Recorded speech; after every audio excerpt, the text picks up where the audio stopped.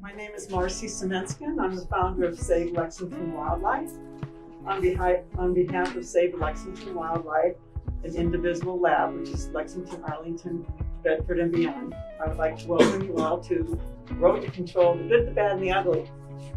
A version of this presentation was given last year, and a lot has happened since, and so we wanted to repeat this performance. And so first off, there's a lot more cities and towns that are working on this issue. So, Arlington and Newton have filed home rule petitions at the state, but there's also activity in Newbury, Somerville, Waltham, Belmont, Woburn, and I talked to a woman today from Pepperell. There's probably even more.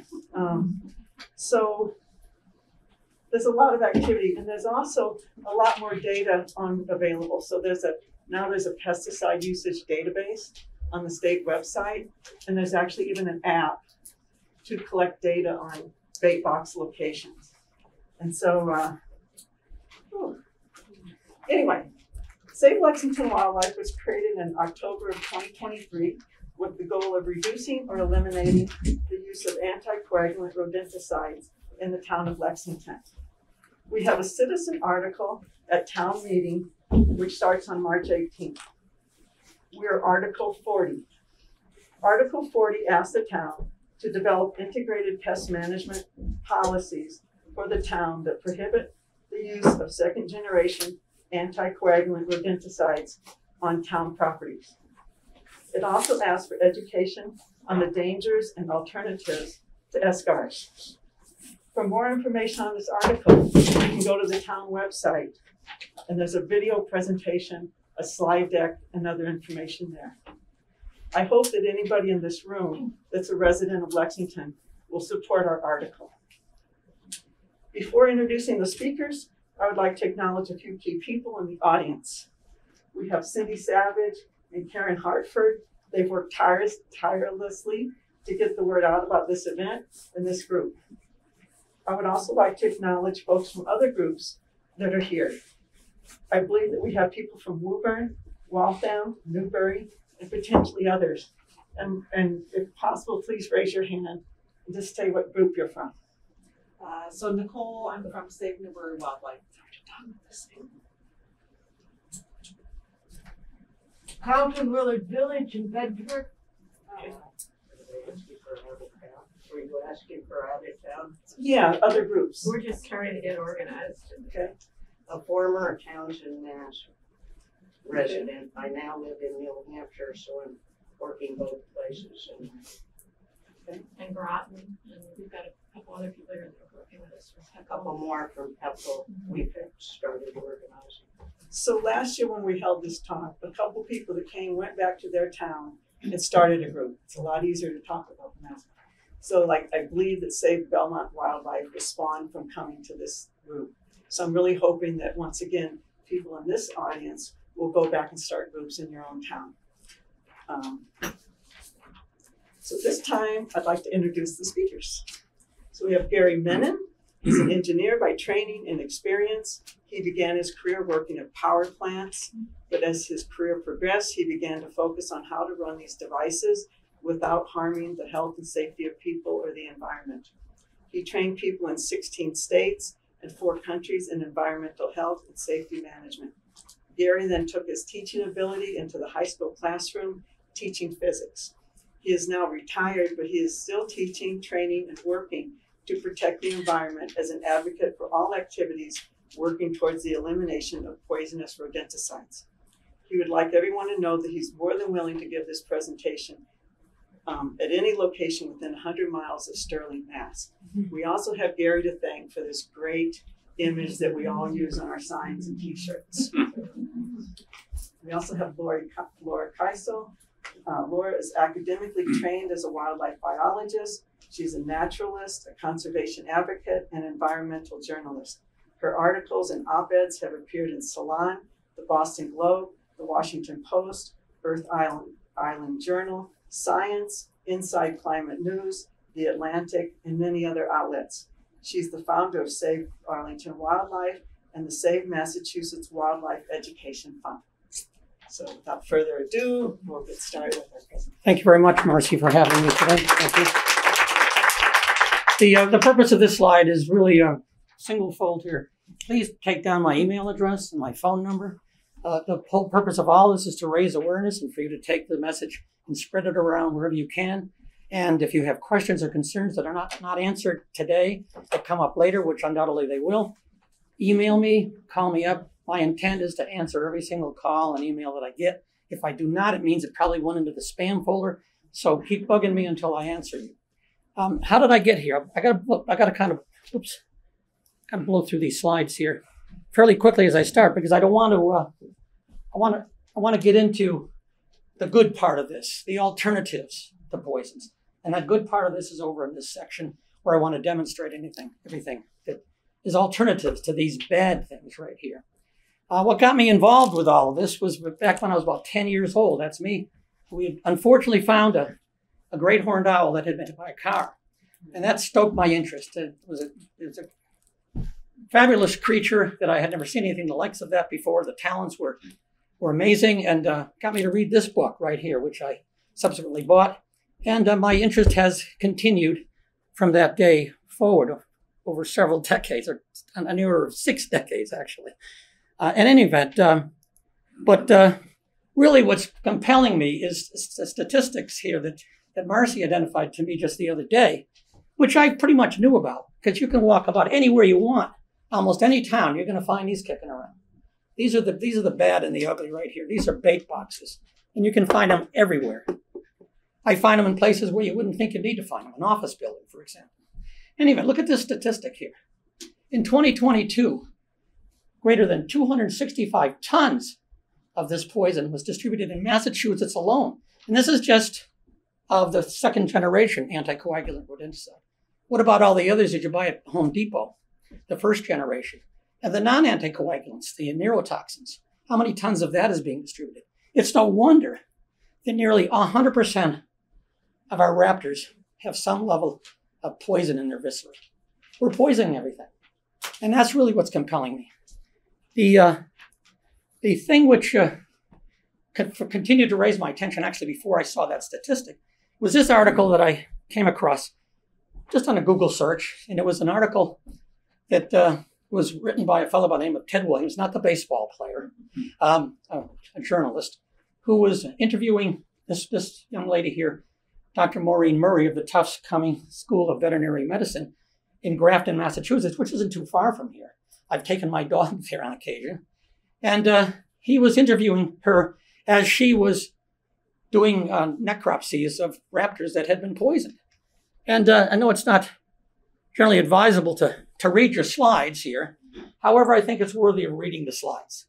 A red-tailed hawk here on the left with a hematoma that had ballooned to its left side at 10 times its normal size. This is really, to a person like myself, and I'm sure most of you here, this is kind of wrenching information. It kind of really bothers you. It bothered me internally as well. And a great horned owl with a hematoma running the length of its wing. These are internal bleeding episodes that are caused by these anticoagulant rodenticides, especially the second generation ones.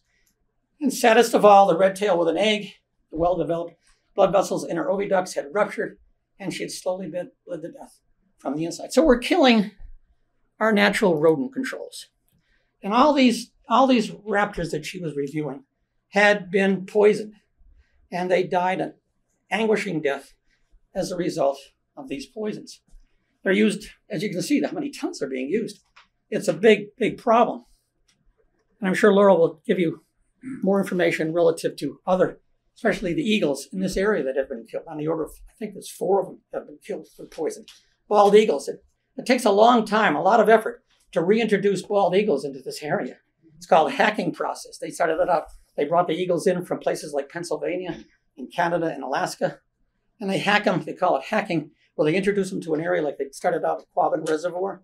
This takes hours and hours and weeks and months and years to get them reintroduced, and people put on poisons, and we're poisoning them just like that.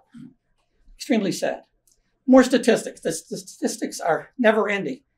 A really touching was just a few years ago, snowy owls, which had migrated down from Canada and places north, 9 of them were poisoned in Massachusetts alone, all of which were at Logan Airport.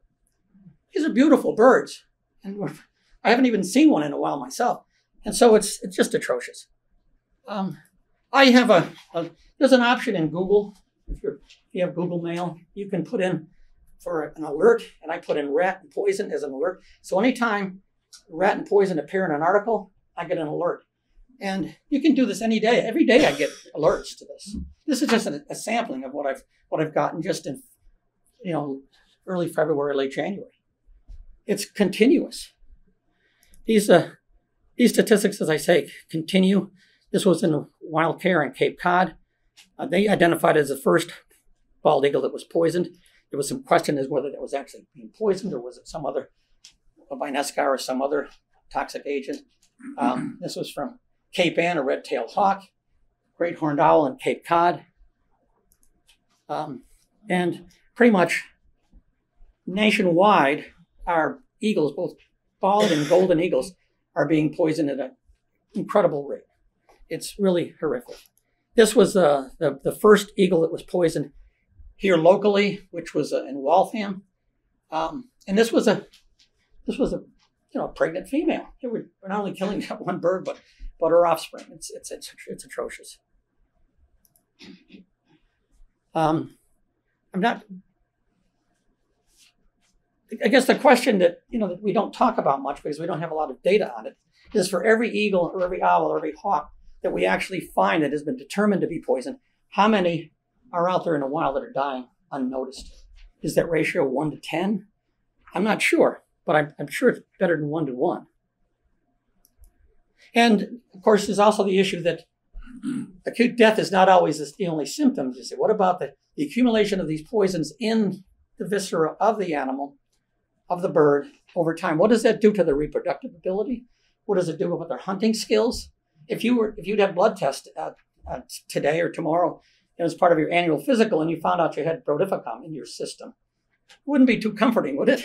That you had rat poison in your system? And with this level of poisons that we're using, sooner or later it's going to happen. About a year ago, when I was doing this presentation, that very day, a bald eagle had died in New Hampshire. So it's a significant problem, and our raptors are at risk. After analyzing all 557 raptor species, this goes back a couple of years ago now, to 2018, so that's 6 years ago now. And at that time it was discovered 18% of these birds are threatened with extinction and 52% have declining populations. It's only gotten worse. And not only, of course, are we killing our main rodent control agents that are out there in the wild doing their thing, but also think about the effect on us directly. Lyme disease, the main vector for Lyme disease is the white-footed mouse. It's not the white-tailed eagle, it's a white-footed mouse. It's the most prolific controlling agent of the white-footed mouse here in Massachusetts is the barred owl. That's what they eat all day long, white-footed mice. And so here we are killing our barred owls, and doing that, the white-footed mouse tends to proliferate greater. And it's carrying Lyme disease.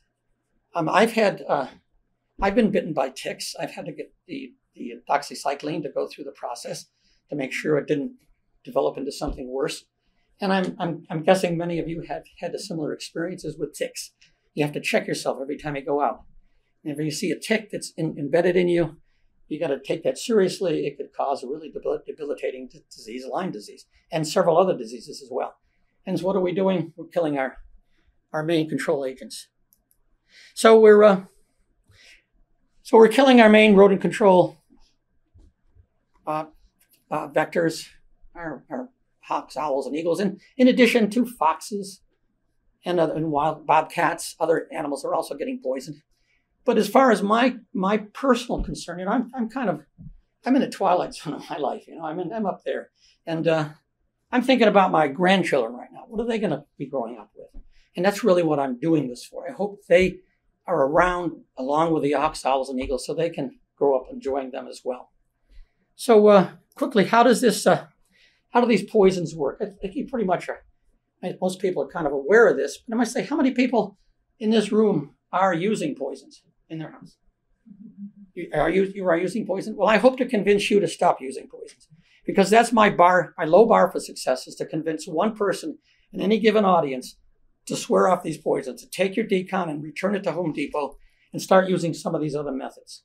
That's my goal. Okay, if I get that goal, convincing one family to swear off poisons, I'm convinced that I will have saved some hawk, owl, or eagle family somewhere, and thereby I'm successful. I believe I'm successful. Most of you are not using poisons.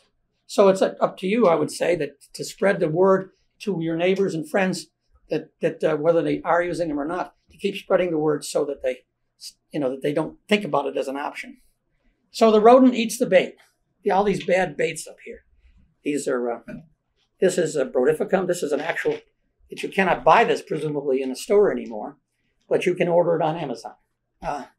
The rodent eats the bait. Poison makes the rat thirsty. They start dehydrating because of the internal bleeding. They seek out water. They become weak in state. They're an easy target for the predator. The predator dies as well of internal bleeding. These rodents, they proliferate exponentially, whereas the hawks, owls, and eagles, they might have one clutch a year, and only 50% of that brood survives, even with or without poisons. So they don't have a chance to build up any immunity. Brodificum is one of the preeminent ones. I've got some Brodificum right here. Some of these other agents here are first generation, but this is an actual bona fide second generation anticoagulant rodenticide. And I've got to be careful with this. I've got to keep this basically in a locked cabinet so my dog doesn't get into it, which would be a bad scene. It was discovered. This agent was discovered actually in rotting alfalfa, I think it was, where they discovered that the cows that were eating this alfalfa were hemorrhaging, and they investigated this and they found this compound was being created in the spoiling of the alfalfa, and they were able to isolate it, and they used this particular chemical as a subsequent poison for rodents. It's also used as a heart medicine. Warfarin is a first generation anticoagulant, but it's used as a heart medicine to thin the blood. People that have issues with coagulating, they actually give that to heart patients. I know my father was on that for a while. As I said, these bait boxes can be found just about anywhere. And one of the things I found that exterminators will say that these bait boxes, they're resistant to tamper. They're tamper-proof. Well, that's untrue. Any rodent can chew through anything, and they cannot be tamper-proof. They cannot be somehow be contained by this. If the rodent wants to get in there, they'll get in there, and they'll tear it apart if necessary. In fact, in Arlington, a situation where gray squirrels were distributing the poison throughout the town. They were going into these bait boxes, and they were ripping them apart and taking the poison packets out of there and distributing them through the town, like they were hiding acorns or whatever. And so, of course, they did not know what they were doing, but that's what the end result was. These are some of the technical terms for the various types of anticoagulants. The ones that we're concentrating on today are these here. But I must say, poisons are poisons, and I don't recommend poisons of any kind to anybody. There are many alternatives. I had a handout sheet here that I had just a few copies of.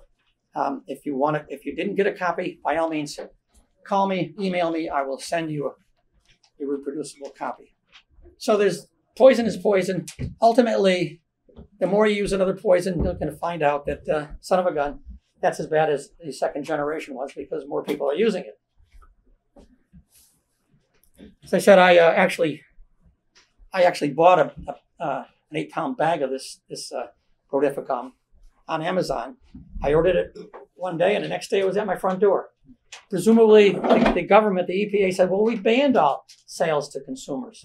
Well, they haven't banned this. Okay, anybody can order this, notwithstanding the so-called presumable law that the EPA had instituted that prohibited the ordinary consumer from buying these second generations. I did it. I proved it. Here we have it here. I actually subsequently wrote a review of this sale. I said it's false advertising. These are not safe for the environment. they're killing every day. And of course, Amazon didn't like the idea of what I was saying, and they didn't publish my review. This again is this is the real ugly thing here. I've already shown you this slide, but 265 tons in 1 year, tons in Massachusetts alone. Really? Well, if you walk through any restaurant zone through Boston and neighboring towns, you're going to find these bait boxes everywhere. So it's not very surprising. So why are they so prevalent? Because, being an exterminator is labor intensive. You're not going to want to come out and set little mouse traps or rat traps and have to clear them for the customer every day. That's a lot of labor involved. They want to come out and put this bait box there and come around later and fill it up again, maybe a month later. Like the cable guy, they want a recurring audience with minimal labor. Oddly enough, what it does, in my opinion, from what I've seen in the research, it tends to attract rodents to the area. You're putting out a food source. Okay. By the way, another reason why you might not want to use poison has nothing to do with raptors per se or any other wild animal. The fact that if you do poison an animal, where does it go when it actually dies? If it's not picked up by an hawk or an owl, well, it's going to go behind a wall somewhere, and it's going to die behind a sheetrock in your house, and it's going to have a very nefarious odor emanating from behind your sheetrock. Not a good thing that you want these ant rodents dying there. So these birds of prey, all these wild animals, they got a tough row to hoe right from the very get-go. If they, as I said, one clutch of 2 owls' eggs from, let's say, a great horned owl or a barred owl or a screech owl, the likelihood that they survive for over 1 year is only 50%. Whereas rodents proliferate exponentially, thousands of them, from a single mating pair over the course of a year. This statistic said on the order of 1,250 from a single pair over the course of a year. So they build up immunities to these things. Eventually, they'll build up an immunity to eschars as well, because it's evolutionary. They have so many of them. So there's nothing good about these poisons, whether it's an eschar, an FGAR, or a neurotoxin of some sort, or ricin or cyanide. Poison is poison, and it's not good for the environment, and it's not good for us or these species. I've got these handouts here that you're welcome to take for your own edification and subsequent research. And if you want more of these, I can get them for you. I got them from an organization known as Raptors Are the Solution. There's a little banner behind the classroom here, which features that organization. It's raptorsarethesolution.org, all one word. And they are a preeminent organization that's really fighting this. They've been fighting this for well over a decade now. And they're making progress, but the progress is painfully slow, even in Massachusetts as well. Now, each one of these creatures on this handout here, which is shown on this slide, every single one of those creatures, whether it's flora or fauna, right down to, the flowering plants down below and caterpillars and earthworms, there are certain selected species or samples of those species which have been proven to be rodenticide positive. So what can we do right now to stop this? Well, raise awareness. The biggest thing we can do right now is to raise awareness. That's our most important tool. Let people know what's going on, because they just go to Home Depot, they buy this, they go and pop it down, and don't realize the danger that's involved in what's happening. So don't use poison. If you're going to hire an exterminating company, insist that they use non-poisonous methods. They can do that. It may be more costly, but they can do that. They can and will do it. There are people that you can seek out that will do it. Not every single one of them, but I did a survey in central Massachusetts, and I was quickly able to find on the order of 3 right off the bat that were willing to come to my area. I was just doing a little test case and use non-poisonous methods. This, by the way, is a picture of a red-tailed hawk here, and he's eating a viscera of some rodent which has been poisoned. How do we know it's poisoned? Because, see this blue coloration? The manufacturers of the eschar or the FGAR, they actually put this dye into the pellets of the rodenticide, and that dye comes out in the viscera. You can see the blue coloration. So that poor red-tailed hawk, which thinks he's doing us all a favor having a good meal, is actually poisoning himself. What can we do to raise awareness? Letters to the editor of your local newspapers. and the legislators do presentations like this. I'd be willing to do presentations, as I said, as Marcy has indicated, just about anywhere out of Massachusetts here within a few hour drive. But I'm also willing to provide my PowerPoint presentation to anybody who wants to do it on their own. This is nothing's copyrighted here. I have no problem with anybody using it. If you email me, call me, I will send you a thumb drive or send you the file, put it on a Google Drive or whatever, and so you can all use this as you see fit, hopefully spreading the word. One of the most important people throughout of this is, of course, people like yourselves that are taking an interest in this, people like Marcy and Laura that are driving this point home every day, but also your local rehabber. Those are the people that are on the front lines of this. They're dealing with the anguish daily of these rodents that are coming in, of these mammals that are coming in poison. And they have a lot of courage. I mean, they're taking great risk while they're doing this. And they're just doing an amazing job. So if I were to be asked, who would you donate to support this effort, find out who your local rehabber is and give them a hand. There are 3 bills that are currently active. In my opinion, things are going painfully slow. These bills, House 825, House 814, and H 804. These numbers change periodically, so it's a little bit difficult sometimes to keep track of them. But write your legislators, urge them to pass these, to get moving on these. It's an arduous process. It's insufferable, in my opinion.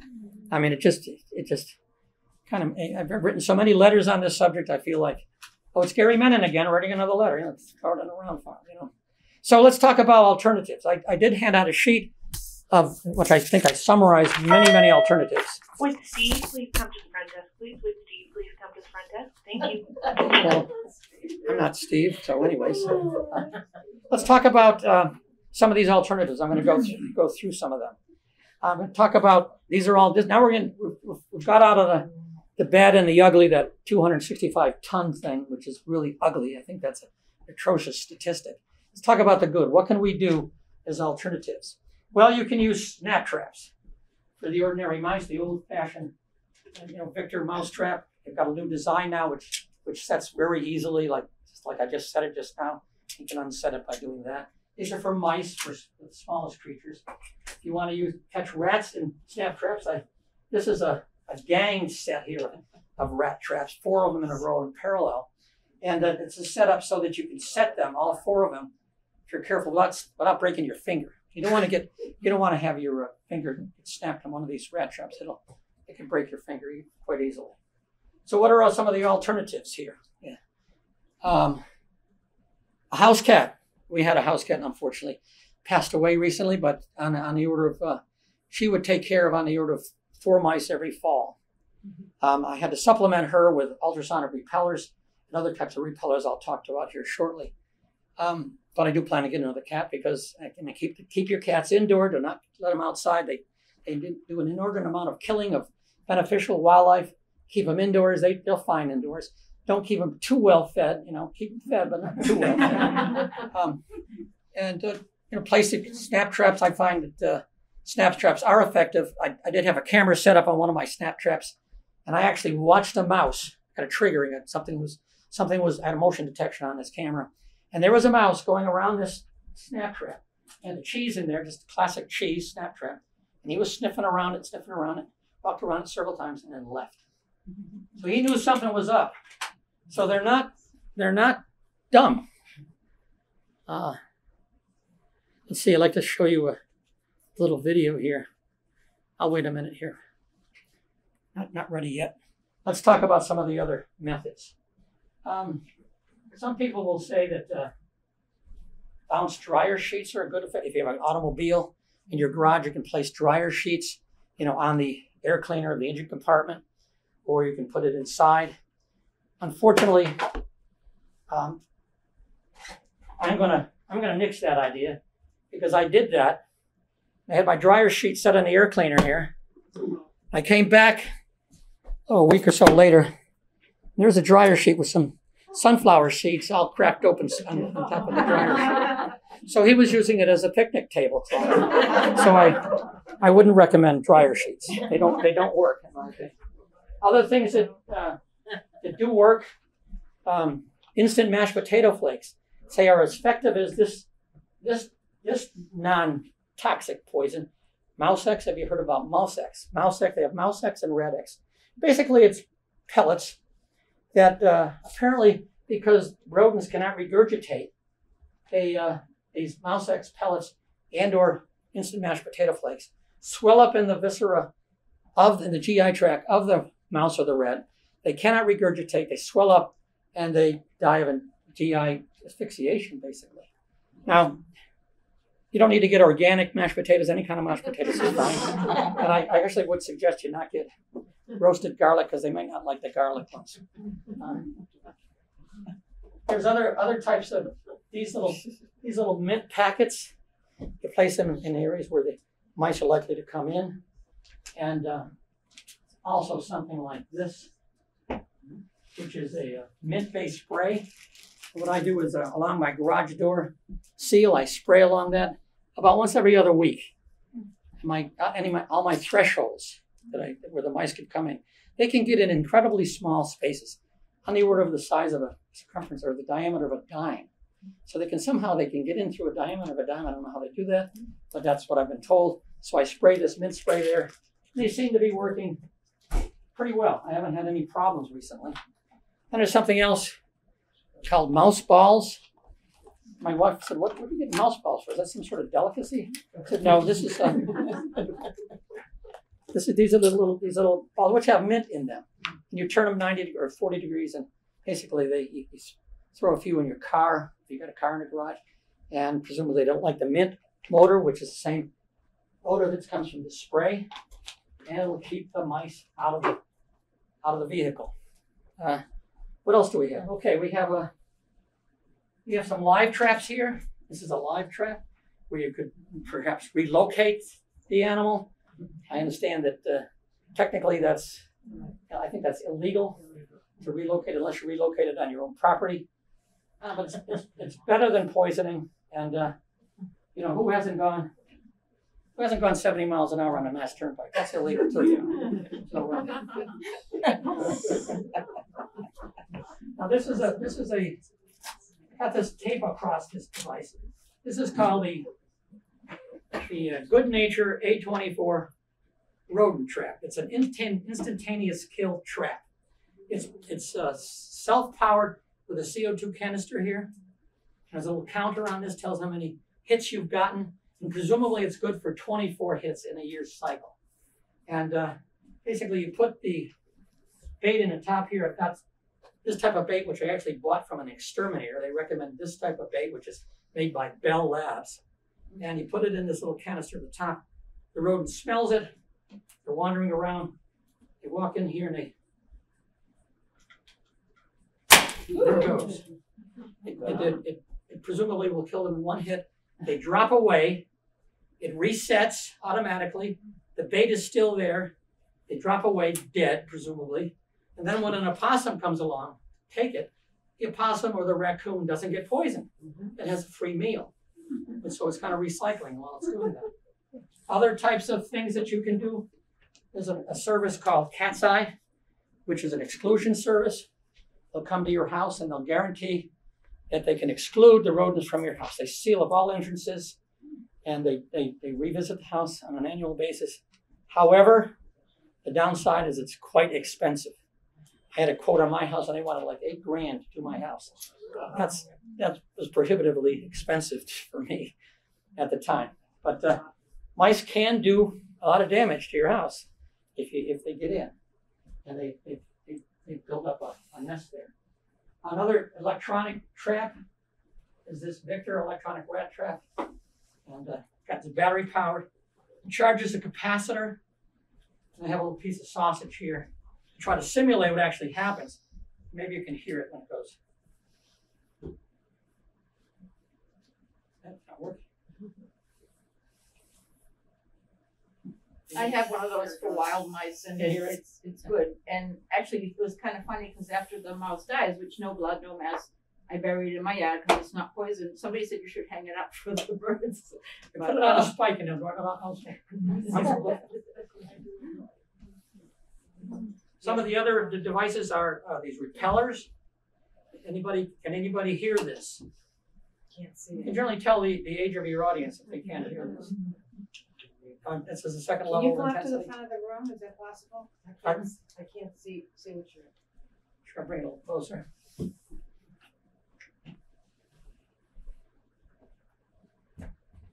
This is has a three setting ultrasonic sound wave coming out. So that's the lowest setting. It's red light, green light, and blue light. Blue light. That's the highest setting. Can anybody hear? Nobody can hear that. No. Now, if I were to be playing this with my kids in the house or my grandchildren, they can hear it right away. In fact, I come in the house, I got these in my house. They say, "There's an alarm going off in the basement. What's going on?"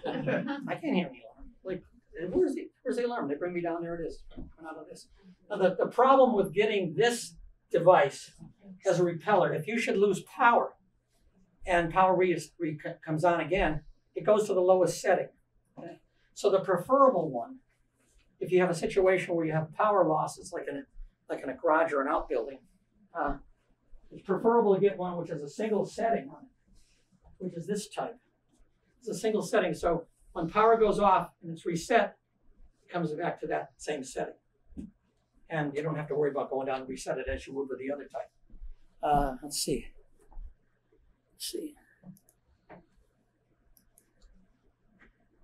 I've gone over most of these here. Rat X, mashed potatoes. Very bad, these glue traps. Please do not use glue traps. They are horrific. I think they should be banned. They catch a lot of animals that you don't want to catch. There's a chemical out there now called contrapest, which is basically a rodent birth control method. It affects their fertility. And towns like Somerville have used this with great success, I understand. But first, of course, is cleanliness in the case of rodents. You want to remove their food source. If you do not remove their food source, it's going to be a heck of a time trying to get rid of them. There's other methods which are being promoted in major urban areas, like internet Wi-Fi connected rat traps that tell the town rodent control specialists where the traps are being tripped and how often they're being tripped. Again, they're smart. These animals are smart. I'm going to show you just how smart they are. Let's see if this thing gets going here.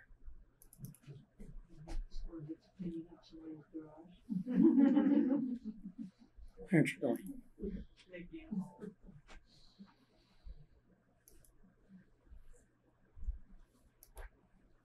I'm not sure why he's not moving. It was working a minute ago. Maybe he's dead.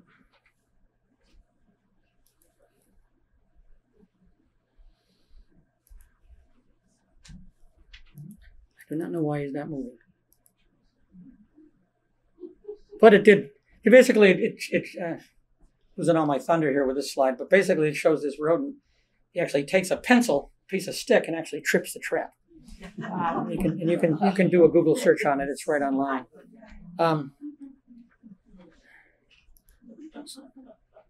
The question is, are they eating the poison? Are these rats eating the poison? I talked to Andrew Jocelyn, someone here knows Andrew Jocelyn, and he very active in working against poisons, and he has found that these bald eagles were actually eating rats. They were not eating fish. They were eating rats. And I had occasion where I was trying to catch some rats that were in a neighbor's outbuilding. It was like a garage, if you will. And he kept his hunting dogs in there. And we tried to catch these rats. And I had this 4-gang trap here. I had the electronic trap over on the right. I had 2 basic snap traps, and I had my trail cam looking at it. And over here, I had sample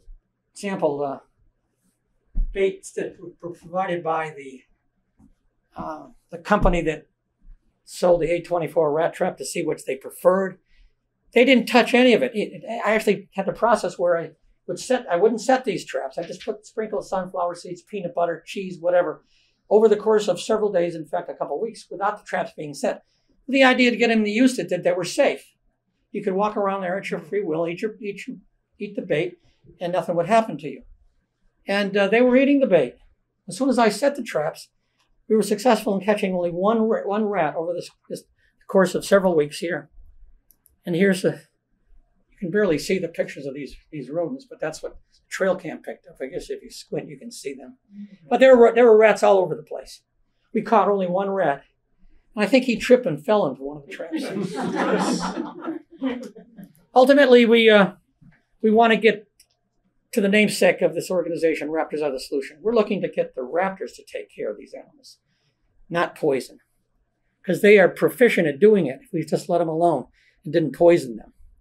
You know, one red-shouldered hawk can kill on the order of 30 rodents in a month. That's a rat per day. And you'll be able to see the proof if you were near a nest box of a barn owl. You know, I was reading the book, was it Inferno by Dan Brown? He was of fame, I think, he'd written a book, The Da Vinci Code. Yeah, he wrote a subsequent book called The Inferno. And in that, it was a statistic that every month, an additional 10 million humans are on the planet, every single month. And so we're going to have to, if we're going to have these animals around us, we're going to have to learn to coexist with them. And that means stop using poison, among other things. In addition, how about trying to attract the raptors to your yard? You can put up perches. Raptors like to fly to a location where they can have a good view of the surrounding and sit there. They're very patient. They just sit there silently and watch for the rodents. And if we can attract them to our yards and coexist with them, they can be your natural rodent controllers. There's other things you can do to raise awareness. I won't get into too much detail here because I think I'm running kind of short of time.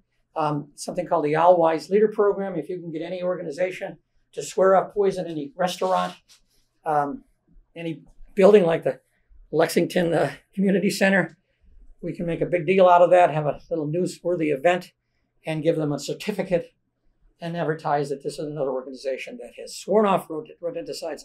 This was in Arlington, and it was at a place on Main Street. It was the Butternut Bakery when they swore that off, and they get a little sticker to put on their window.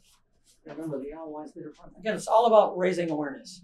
So with that, I'm going to close the presentation. If Laura is going to be the second presenter here, and I guess after that, then you can. This time we can have a question and answer period.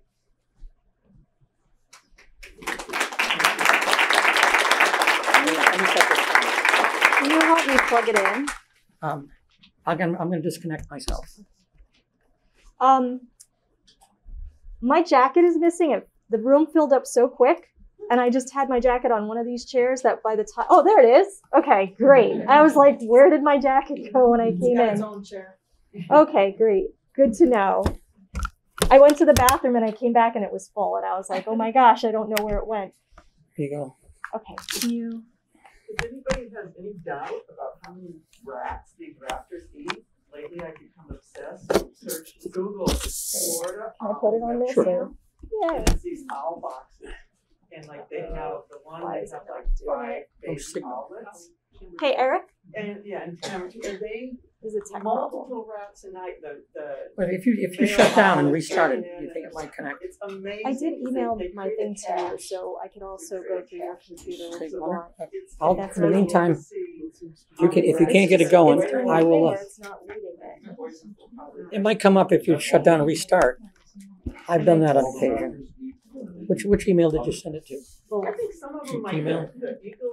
I don't even know if you had a Gmail. I sent it to your Yahoo and the something MSN or Net. Okay, all right. Sent it to those. I'll look at Yahoo. Probably rabbits. But it's fascinating to watch. Is there a listing? I wanted to get a list of each specific owl and hawk and how many I mean, I don't understand how this stuff works. estimated that they eat. It's what happened in Swampscott, where it's not reading the screen. So I'm probably just gonna work with him. That's a barn owl. Because it's But just we not. don't have barn owls here. So do you have a listing like that or? I don't. Laura, No. all right. I would like to add too that crows eat them. I have a picture of a crow with a rodent, and blue herons eat them. Blue herons don't just eat fish. So it's the more you look at it, the more exponentially expansive it is, so we could be killing blue herons for. It says I need access. And Okay. Okay. It just seems to just get exponentially larger. Yeah. What is your Gmail? Because I think if you had Gmails, it will. Gmail, same name, gcmenandsenior@gmail.com. There's speculation that it was rodenticide. She If you go to Barrel Farm in Concord and you park sitting looking out at sort of the fields around, I watch blue herons, the great blue heron hunt along the edges of there and catch mice. And so they hit them and they're up and down the throat. Okay, so it's. gcmenandsenior@gmail. That's right there. Oh, it did read you. It didn't come up before. Okay, so hopefully now it'll work since it's your Gmail. For exclusion, I know There it we end is. up having, Sorry about this. flying squirrels in our house that came in through the attic. You know, we didn't know it was a flying squirrel. Every night there was a Okay, I'm gonna party. take this off here. You see, and let's take it back online. And, So decided it was, we learned that it Yeah, was you can flying put it underneath the squirrels, table and here. Put that yeah, metal mesh all along the roof line. So it's, in some sense, it's not even just mice that are coming in at the ground level, but things coming out the box. But that's, I mean, it was expensive, but it's all very. yay! Finally, technology does not like me. Okay, so I'm going to talk a little bit more. I'm going to shrink down the focus a little bit to like what happened in Arlington to start off the Save Arlington Wildlife campaign and my journey on this issue. So as it was mentioned during my introduction, my academic background is in wildlife biology. I worked in conservation advocacy for many years. In 2015, I came out of my apartment one day and the person was laying down 20 bait stations. This was an affordable housing complex in Arlington. And I knew what was in these bait stations. I knew how they worked. I said to the pest control professional, I said, if my cat eats a mouse that's eaten this bait, or if the red-tailed hawk's nesting around the corner they'll die? He's like, no, they won't. So I went to the landlord. The landlord at first was alarmed, but the pest control professional told him I did not know what I was talking about, so those bait stations stayed. And I started to get very involved and this was in 2015, over the next several years, going to my Board of Health, going to the Conservation Commission, very alarmed and saying that my concern was if we did not stop this, because prior to 2015, I wasn't really seeing bait stations, but within a year, I started seeing them proliferate around my town and around the entire metro area. I said, I think we're going to start to have a domino effect where we're going to start seeing animals dropping down when we're not expecting it. In 2018, I wrote my first feature article on this issue. I'm an environmental journalist, so I wanted to cover it. And this was in Dig Boston. And I also talked a lot about Somerville's integrated pest management program in this one. 2021, I did a follow-up piece because Arlington lost its first bald eagle, which I'll discuss a little bit more in a few minutes. And this piece was then syndicated in Salon as a cover story, and it was shortlisted for the David Carr Award for investigative reporting. There's been kind of a media blackout on this issue, though it's finally starting to get more attention in the mainstream media. But when our eagle died and we started getting other wildlife deaths in Arlington, it was clear that we needed to have more organizational representation. We couldn't just be a loose group of individuals. So I started a website called savearlingtonwildlife.org. And I just want to explain a little bit why I chose that moniker is because I think a lot of times people think of wildlife as somewhere else. You know, their wildlife are in these remote rural areas. In conservation, I worked in Alaska on wildlife conservation issues. I've seen more wildlife here in this area than I saw when I was living and working in Alaska. I saw one bald eagle once, like a mile away in the foggy distance in Alaska. And we had bald eagles in my backyard almost virtually here in Arlington that I could see every day that would come within 10 feet of me. So I just wanted to say something to that. And so I founded that in like late 2021, early 2022 to raise awareness about rodenticides in the town. And after MK the eagle died, more and more communities started showing interest. And so sometimes I work with them to help collaborate and talk to them about what we've done here in Arlington. And And now there are Save Wildlife chapters and initiatives here in Lexington, Belmont, Newbury, Waltham, and now there's one that just started in Somerville. And I'm really excited because Somerville has already made a commitment to get rid of all eschars on their public lands. So this was what I was just talking about. You know, wildlife, we have a rich biodiversity in our own backyards right here in the suburban and urban metro area of Boston. And it got cut off, but it's along those lines of what Gary talked about, which is like, you want to think globally about mass extinctions and all of the ecological devastation we have, but we can act locally. And a lot of times we can get a lot more leverage with our local government than we can get on the state or federal level. And it often takes those local actions to build up to state and federal action. And we've seen results. So just to show how things can change, in 2021, in Arlington, one of our town meeting members submitted an extremely conservative warrant proposal to just have new construction projects have like IPM without poison as a first line method. And our select board shot it down. They said there's not a rat poison problem. We don't have any threats to our wildlife. Within months of them making that decision, our bald eagle died. We lost a lot more wildlife. So in 2022, when we came back with a much bolder proposal, which was to ban them on our public lands completely and to ask the state to ban it everywhere in our town, our select board unanimously supported that, and we had an overwhelming positive vote in our town meeting. And we became the first municipality in the Commonwealth to submit a home rule petition to the state saying that we wanted to ban eschars throughout the entire town, including on private property, because currently the state does not allow us to ban or restrict any pesticide, including rodenticides, on private property. And that is because the pest control industry lobbied against municipalities having that agency in the 80s, and they took it away from us. In 2023, the city of Newton followed suit on the heels of MK's death, and they became the second municipality to ban eschars on all their public lands and have that codified. And they submitted their own home rule petition. And I want to say that as of not even a week ago, people were saying neither of those home rule petitions will ever get voted out of committee. And Newton's home rule petition just got voted out of the environmental committee. So they're feeling the pressure. They're knowing that this is something that there has to be change on soon. So to backtrack just a little bit, in March or April, I think this was early April 2021, Massachusetts had its first confirmed bald eagle death due to eschars poisoning. Now I say confirmed because, as Gary pointed out, there's been other deaths, but because the state didn't track those eagles, they were just not counted. They were not formally necropsied. But there was one on the Cape in 2018. I've spoken to several wildlife rehabbers who had bald eagles that died that were exhibiting all the symptoms. This was a bald eagle in Waltham along the Charles River. This was her only a few weeks before she died. And this is her being removed dead from the nest in April 2021. And she was on top of her unhatched eggs.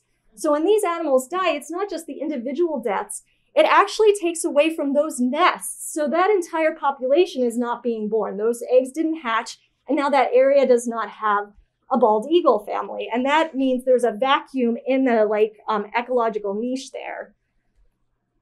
And around the same time that bald eagle died, I beheld MK, a bald eagle who had just started nesting in Arlington. This was my very first sighting of her. I saw her in the sky. She landed on a post sticking high out of the water on the Mystic Lake, and she was grooming herself. I love this photo because she doesn't just look mortal to me, but vulnerable, preening herself. And I wasn't even aware that at the same time I was watching her, the other bald eagle had died, which many posit actually was her cousin because they both hatched out of the Charles. And I just want to point out, not even a decade ago, we had no bald eagles in this area whatsoever in the Boston metro area. So this is a brand new phenomenon to have these again after more than a half century of not having them. And then only a few weeks later, I returned to the cemetery, and then I saw one of her fuzzy chicks. This is C25. She looks like a Jim Henson creature from the Dark Crystal. And I was hooked. I was going 2 or 3 times a week, respectable distance, didn't stay too long just to kind of get a peek and make sure that they were okay. I watched them for the next several months. And this is my last time I saw C25 alive. This was on the 4th of July. I went to see them Independence Day. It seemed a very like holiday appropriate thing to do to go see our local bald eagles. I watched MK that day bring a large rat to the nest. I watched her and C26, her sibling, rip it apart. And I don't know if you can see these speckles. They're kind of greenish. So as Gary pointed out in his presentation, these baits are dyed a bright phosphorescent green or blue to signify their poison. It's also why a lot of children get poisoned because they think they're candy. But I saw that and I was like, oh my God, that's from the intestinal tract of the rat. She's eating poisoned rats right now. And they're in that area in Arlington Center, that cemetery is surrounded by buildings that are covered in bait stations containing escars. So I saw that and I was already feeling a sense of foreboding. And I hoped I was wrong. I hoped that that was a trick of the light. But then a few weeks later, someone saw C25. She was sort of keeling over on a branch, and then she fell face down on the grass. They took her. This was the last photo ever taken of her alive by Jody Sylvester. And not even 2 hours later, she died at Tufts Wildlife Clinic. And the necropsy did confirm that she, like the Waltham eagle, died due to secondary poisoning from escars. Mainly brodifacoum, but also bromadiolone, and a couple of others were in that cocktail as well. So fast forward a year later, there's already a lot of concern in that area. MK and her mate KZ did have a successful clutch the following year with no poisonings. I actually stayed away from the nest most of the time that year because I was so traumatized from the year before, and I almost was afraid to get attached. And this happened only not even 2 weeks after our presentation here. I presented here with Gary, and 2 weeks later, this happened. MK she's eagles are diurnal predators, meaning they do not hunt at night. If they are not in their nest by twilight, that signifies there is a problem. And it was nightfall, and she was still on the ground, acting addled. So people knew that there was something wrong with her. They got her, they scooped her up, they brought her to New England Wildlife Center. These are the last pictures that were taken of her. She actually did survive the first night, and people thought she might pull through. But unfortunately, the second night, she died. She actually had, I think her lung had internal bleeding, and she asphyxiated on her own blood, which is actually very common with these poisons, because they then the blood to the point where even the veins and arteries that hold the blood can burst like a volcano, and the blood just comes pouring out. And many times these animals wind up choking to death on their own blood, which is interesting to me because it's illegal to drown rats or mice in Massachusetts because it's considered a cruel way to kill them. But we have these poisons where so many of these, not just the rodents, but the animals that eat them, asphyxiate on their own blood, which is a kind of drowning. But yet that is not banned as a cruel practice. And I want to let you know what we're losing. Bald eagles were completely extirpated by the mid-late 1960s in Massachusetts. There were none. And then DDT was banned in 1972, and they were listed as federally endangered in the late 60s. It took till 2007 for them to be removed from the federal endangered species list. However, that recovery has been slower in many states, especially in the Northeast, and particularly in Massachusetts, where they were endangered until 2012. And they were actually listed as threatened until 2020. So within a year of them being demoted from threatened to species of special concern, several bald eagles died of these poisons. And so I personally think that demotion was premature, considering the threat that rodenticides are posing. They say there are currently between 80, maybe 90 breeding pairs in the state. And that's touted as a success story, but imagine like before DDT wiped them out, but there were hundreds of breeding pairs. So MK, and that's her again on her nest when the babies were still very young before I first saw them. She was the first breeding bald eagle that we had in Arlington's borders in over a half a century, 60 years. And within less than 2 years, we lost that due to escars. That nest is now gone. And so the day after MK died, I proposed on Facebook having a vigil and to march to the town hall. I thought maybe we get a dozen or 2 dozen people, and like 300 people showed up, and they met at the town green. And then we marched to the town hall, and several of us, including Sean Garbely, our state representative, addressed the audience because obviously people were very upset. This was, this was for many of us, a friend and neighbor of ours that we witnessed, that we saw around town. So I don't necessarily want to play this because I'm on borrowed time, but you can see how many people were there, and it like stopped traffic when they were crossing the streets. And it wasn't just that we had lost our bald eagles, that there was so much outcry in Arlington. We also, in late 2021, we also had our first breeding pair of great horned owls in our town park, and I don't know how long. And we watched them. We watched them mate all winter. And then we watched the mother claim a nest and like incubate her eggs. This was a photo I was taking while she was incubating.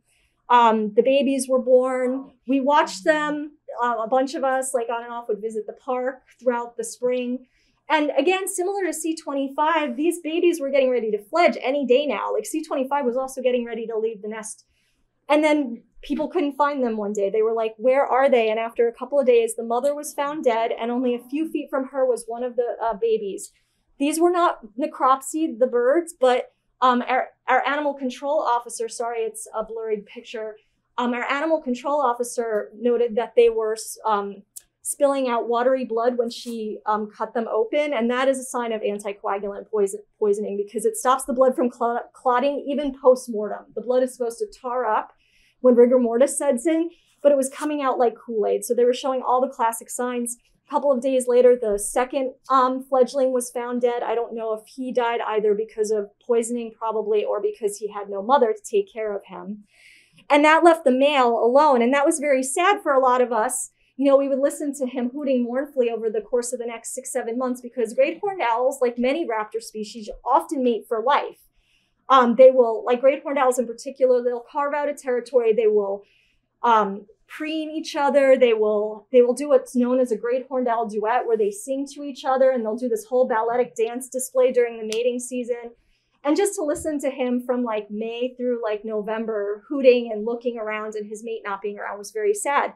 So a lot of us were very celebratory and joyous when, you know, I spotted on Thanksgiving Day that he had attracted a new mate. This was him and his mate. And we were like, maybe we'll get, you know, another clutch. But then a few weeks later in early December, she was found on the ground coughing up watery blood.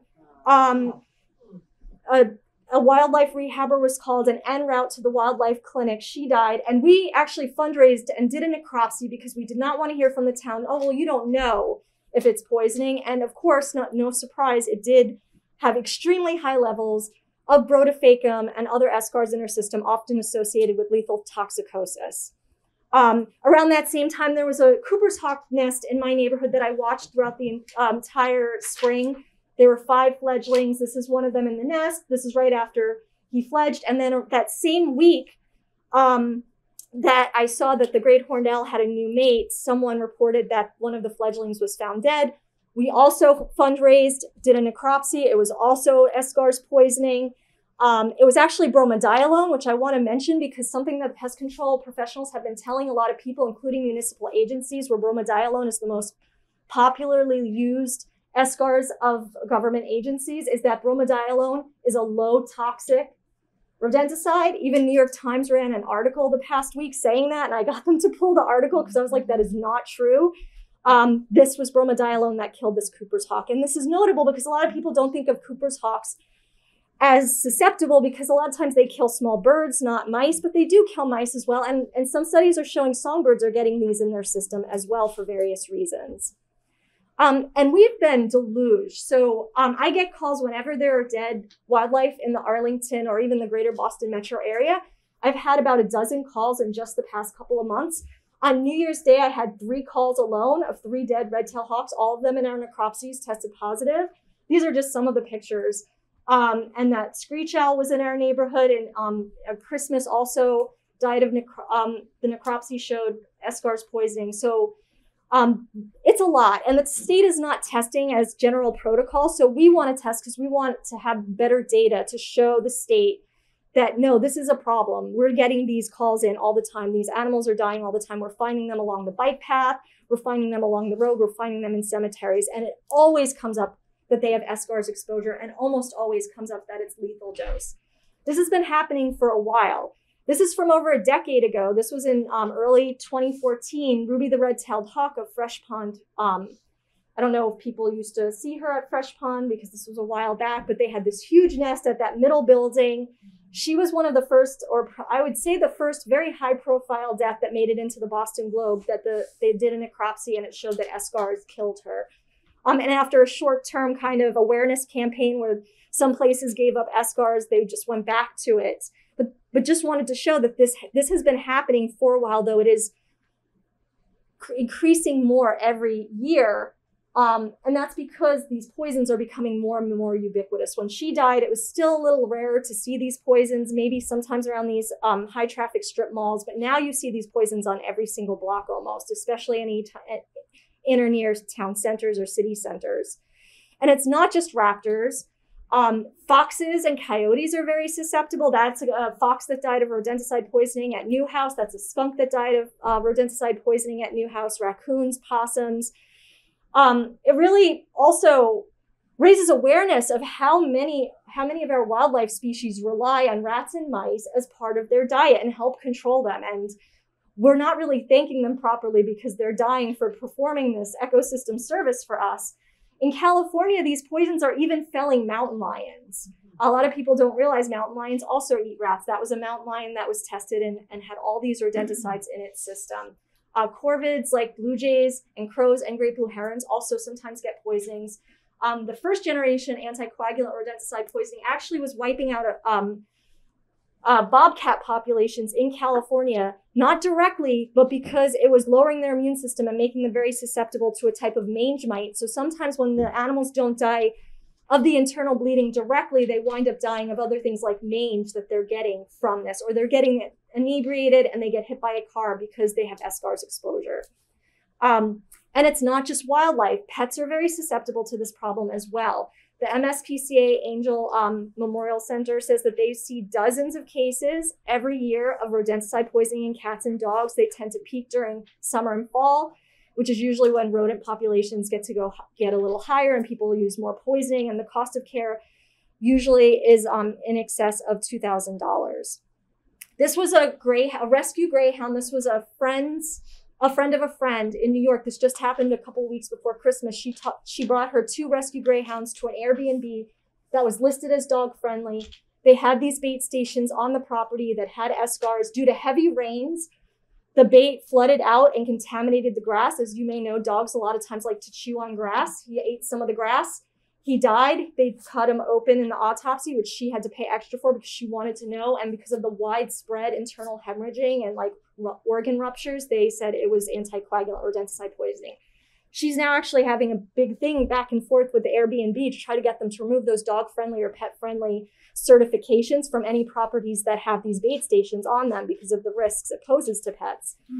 This is a boxer puppy that died in January, and this was not of anticoagulant rodenticide poisoning, but bromethalin, which is the tomcat poisoning that you can still buy over the counter. So it's not even just the anticoagulant rodenticides we have to be careful about.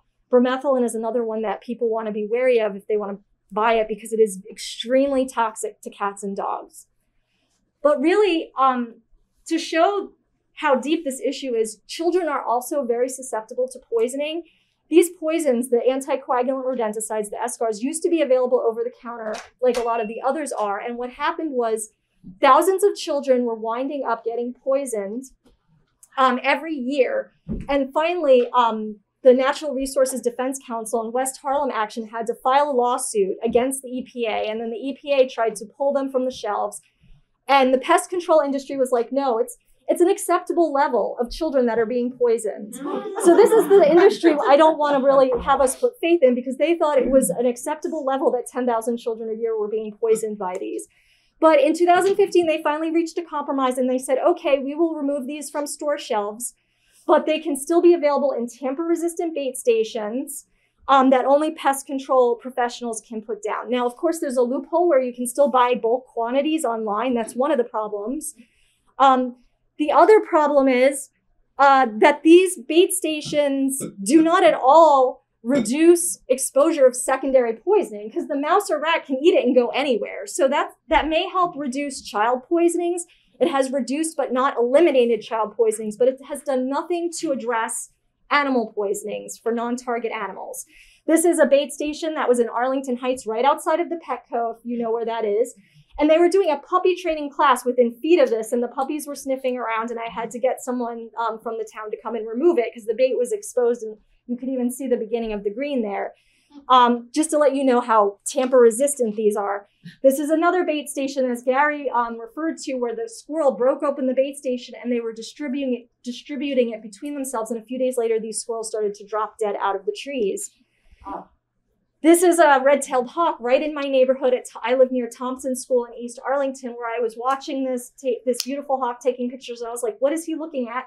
He was stalking a rat that had gone into a bait station. He went and flew onto the ground. There's a bait station right behind that swath of grass. Luckily, someone opened the door before he could get the rat.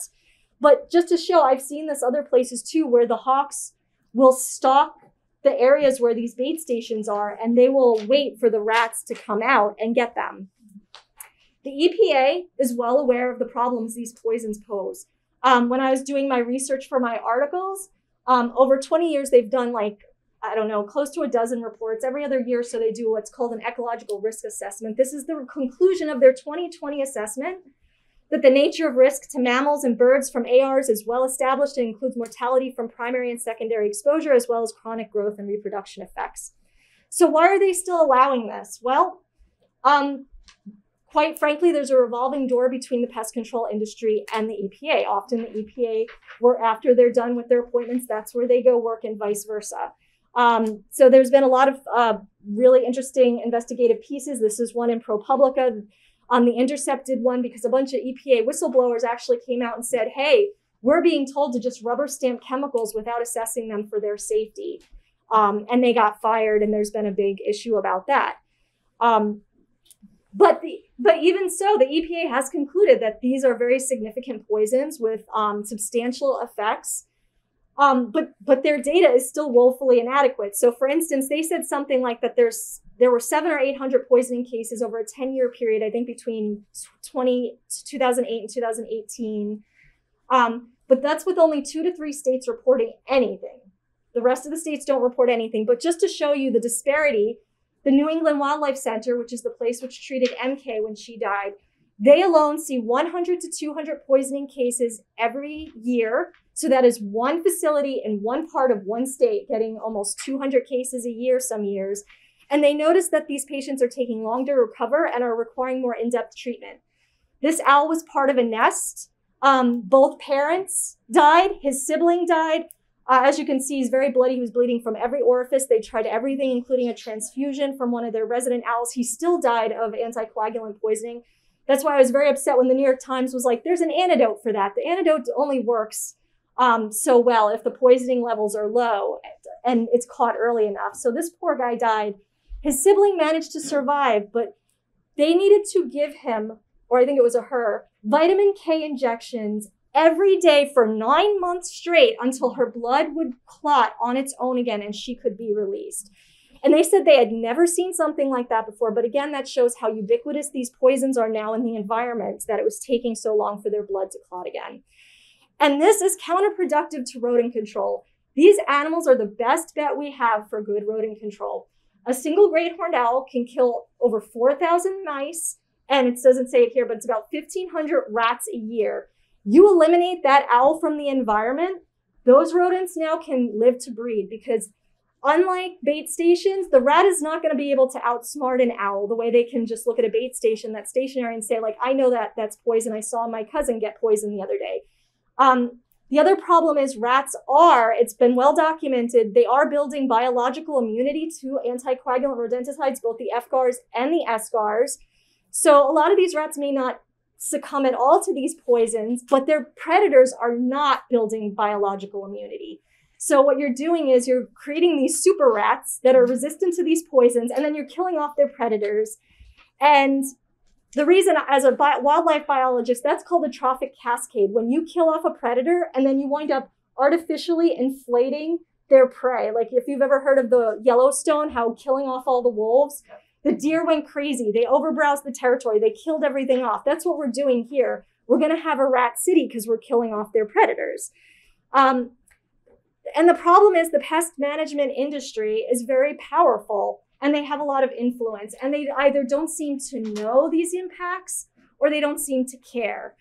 This was a survey that was done in 2017 of 24 pest control professionals in Massachusetts, and universally, the respondents showed a low level of awareness regarding escar's potency or half-life. So they didn't understand the potency of their own chemicals. Every single one of them claimed to be an IPM professional. Most of them had certifications in integrated pest management. None of them knew, or almost none of them knew, how potent escars were. When I was doing my article and I asked the EPA press officer, because I said, look, I've had pest control people tell me to my face that this does not kill wildlife, even though it's clear it does.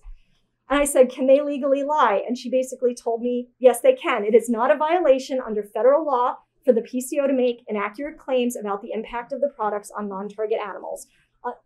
Now the state could pass a law, but ours has not. So these guys can legally lie to you about the impacts of these poisons. And I also interviewed a former pest control professional who was fired for promoting non-poison alternatives to the customers. And he told me, like, the biggest commission they get are from these rodenticide subscriptions. They want you addicted, where every 3 or 4 months you're refilling the bait stations. And that's why they don't have a vested interest in stopping them. They want you to keep using them perpetually. And the National Pest Management Association, which is the umbrella national lobbying organization for the industry, has spent hundreds of thousands of dollars in just the past decade and a half on wooing federal and state representatives. The other problem is, if and when these poisons do kill these animals, the ones that aren't biologically resistant yet, it's making them die in these areas where it actually increases the public health risks than decreases it. Now, I don't know if you've all noticed, but since these poisons have become like pervasive, now I see dead and dying rats just around, like in the middle of Massachusetts Avenue. I have a video on my YouTube where it was like 4 p.m. on an August afternoon on Mass Ave. There were little kids walking by him while he was seizing and spitting out blood, and there was like dogs. This is another one. This is two houses down from a school, and this poor rat was like convulsing, and there are little kids walking by getting out of school, and he was like inches away from a bait station. This was at Spy Pond. 2 kids were playing football like a few feet away, and I had to move, like I told them to move away, and I got we borrowed like gloves and a shovel and threw it out. But what happens is this makes contagion more likely. If you have these rats dying around people in public areas where there are children and little animals, and if they have ticks or fleas, that's going to pass on to your dog or cat if they're going to be dying like that. A healthy rat's not going to do that. There was also a study in 2021 that found that rats that had ingested anticoagulant rodenticides were significantly more likely to have and spread diseases like leptospirosis and E. coli. And that makes sense because these poisons lower the immune system. So these rats are unhealthier, and they're going to make it more likely for someone to be sick instead of less. And that brings me to the question of, why do we hate and fear rats so much? They are a public health threat, a valid public health threat. So I'm not trying to dismiss that, but I do think that we overstate the risks. For instance, I hear a lot about plague. There are usually between 1 in 3 cases of plague in the entire country every year. So you have between a 1 in 30 million and 1 in 330 million chance of getting the plague from a rat in this country. A child is 10,000 times more likely to get poisoned by the rat poisoning than to be sickened, at least by plague, from a rat.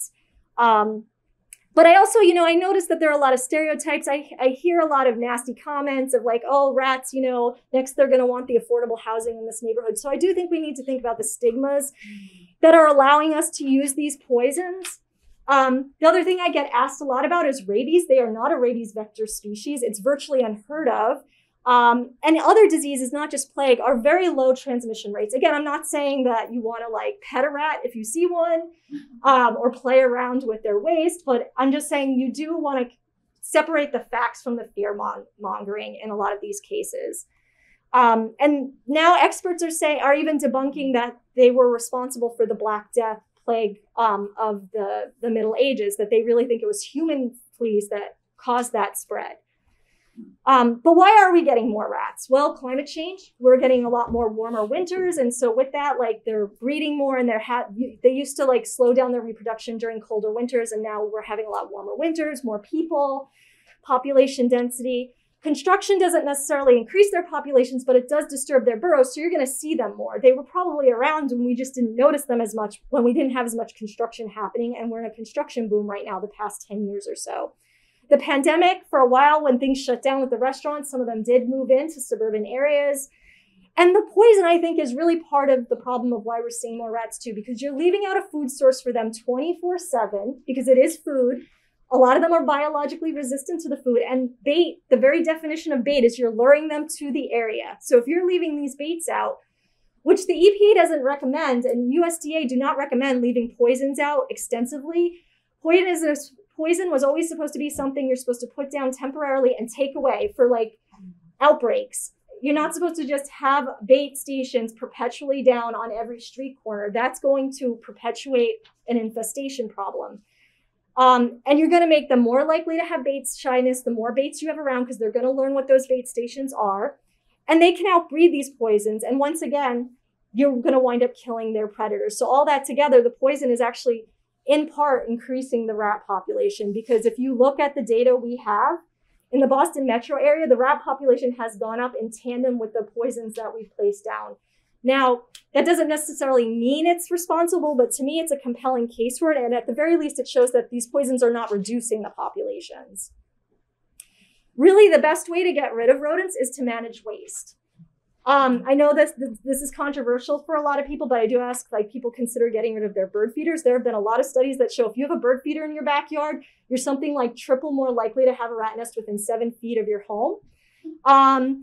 And they'll just keep coming. And I've actually talked to people who are like, well, I don't use poisons, I have a bird feeder. And then their neighbor will write me and say, well, I put poison down because they will not get rid of their bird feeder. So even if you're not putting poison down, someone on your block might if you get rodents because you're using it. Now, if you need to have bird feeders, consider at least during the warmer weather, taking them down and overnight and trying to get like a rat-proof feeder. But they're pretty smart, so they can figure a lot out. I think that might be a rat-proof one, but still, consider some other things.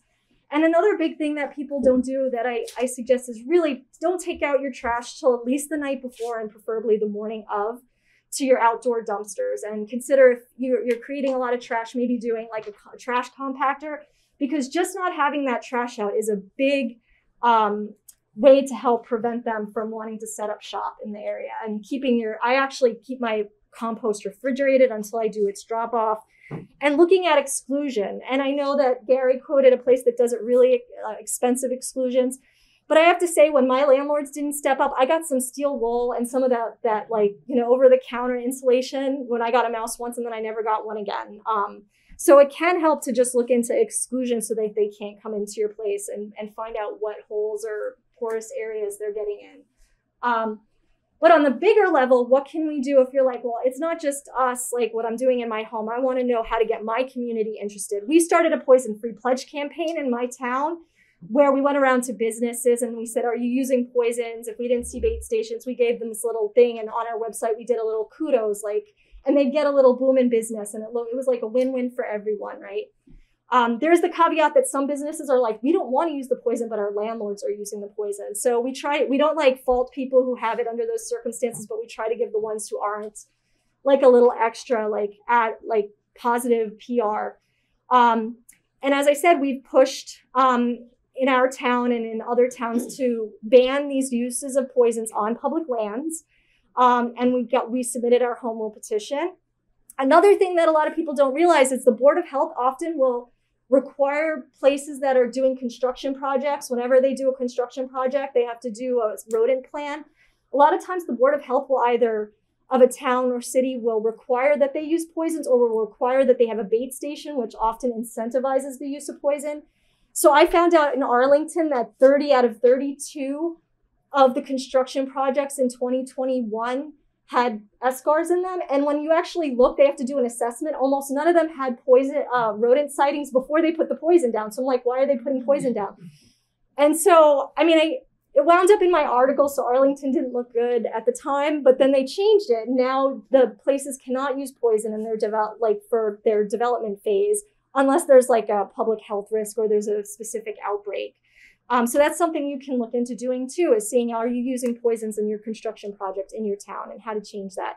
We also wrote the Arlington Housing Authority an open letter, And we got them to stop using the ARs on their property as well. The Arlington Housing Authority, each municipality has a housing authority, which is the public housing authority. A lot of times they use poison, but they're voted board, so they're a lot more, they're going to listen if they get a lot of people writing them with a problem with what they're doing.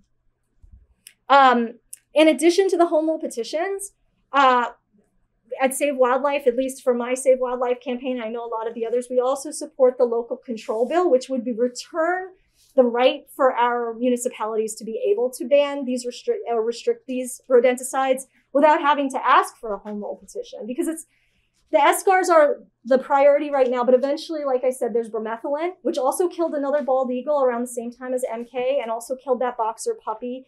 There's FGARs, and there's going to be other poisons we may want to restrict in the future, because my concern sometimes is municipalities are going to be like, okay, let's just slot out one poison for another, and then we're going to keep doing this. And so I really do hope people will consider that. I have some postcards about the local control bill. Unfortunately, the legislative session is going to be ending soon, so these numbers will change, but I hope you'll be paying attention to that bill, because it's not even just rodenticides. It's like the pesticides that are killing our bees and butterflies. Like, municipalities should have more rights to this. And this was a rally we had for local control in May. We didn't get quite the turnout that we got when MK died, but we got a few dozen people, and we got some coverage in the Herald, and the Globe wrote a piece too for Arlington's home rule petition. And I'm wrapping up right now. And the reason why I really think it's important to do all these communities together and to work together in tandem is that these wildlife don't adhere to municipal borders. So MK died in Arlington, but in the days and weeks leading up to her death, she was spotted in Belmont at Lawn Pond, and she was spotted at Fresh Pond in Cambridge, and she was spotted in Winchester on the Mystic Lakes. She could be eating rodents at any one of those places, and there's only so much one municipality can do. And that's why I'm hoping other municipalities will join in, because in order to protect our wildlife, that's actually KZ, which is MK's widower, and as you can see, he has a rat in his talons, and this is from a few months ago, and this is on the Mystic Lakes in Winchester. So hopefully that rodent isn't poisoned, but most likely it is.